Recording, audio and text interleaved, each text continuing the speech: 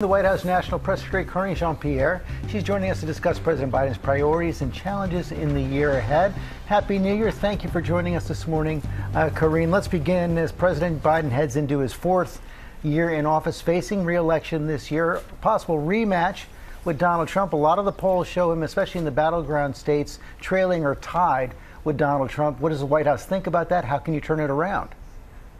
Hi, George. Happy New Year. Thank you so much for having me. I'm going to be really mindful here. As you know, George, the Hatch Act can't really talk about an upcoming election. But here's what I will say, and just taking a really baby step back here for a second. Last year, if you think about the last 3 years, this president has accomplished more in 3 years than any other president has been able to do in 2 terms. And so we saw the data coming out of last year on the economy and Bidenomics and how it's working. If you think about 14 million jobs created, you see unemployment at under 4% in 22 months. You see gas prices going down. It's under $3 in 28 states. Those things matter, and that's incredibly important. And so we're hoping, what we want to do is continue to focus on Bidenomics and continue on lowering costs and prices for the American people. Look, the president, after coming out of the State of the Union, he talked about finishing up the job, right? And what he meant by that is continuing to work for veterans, right, and making sure we do the work that we need to do there, working on public health issues like cancer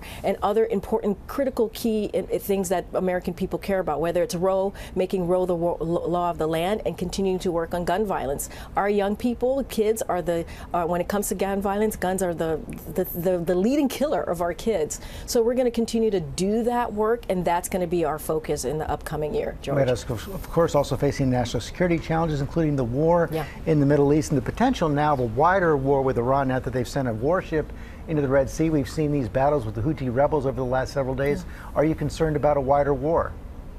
So here's what I'll say to that. Look, the Houthis, as you know, George, is a rebel organization. Obviously, we take all of this very seriously, and the president has said we are ready to act in self-defense if needed. I'm certainly not going to get into specifics of our military operations, but the president is always and has always been committed to our service member and protecting our service member abroad, and that's what the president's going to be committed to. The war in Ukraine is grinding on. It seemed to escalate over the last several days, but this aid package is still stalled in Congress. Are you confident it can get done early this year? So look, we have to be confident that it gets done. Let's not forget what's going on here. You're talking about the supplemental, where there's been negotiations happening on the Hill, even through the holidays, which we appreciate. But look, you know, last week the president put out a statement on what you just stated about what we've seen, the continued aggression in Ukraine, something that we haven't seen since the beginning of the war. We got to remember what Ukraine is fighting for. They're fighting for their freedom. They're fighting for democracy. This is against President Putin, who's doing this aggression. And it's not just Ukraine that we have to worry about here, George. As you know, we're talking about our NATO alliance, right? He's not going to stop. President Putin is not going to stop at Ukraine. We have to think about, and the president understands this, when we talk about our national security, it's not just abroad, but it's here at home. So we're going to do everything that we can, that the brave people of Ukraine have what it needs to continue to fight for their democracy. Also tied up in those negotiations, border security. Many American cities now overwhelmed with this immigration crisis.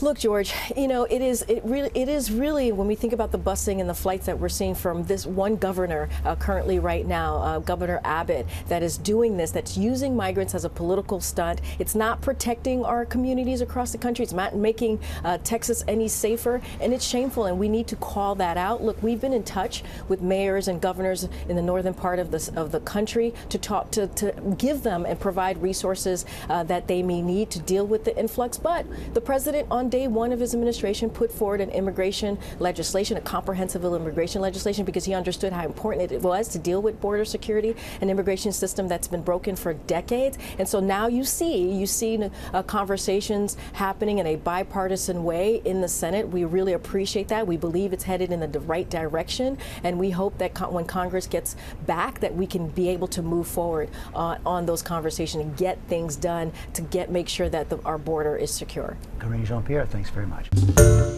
Hi, everyone. George Stephanopoulos here. Thanks for checking out the ABC News YouTube channel. If you'd like to get more videos, show highlights, and watch live event coverage, click on the right over here to subscribe to our channel. And don't forget to download the ABC News app for breaking news alerts. Thanks for watching.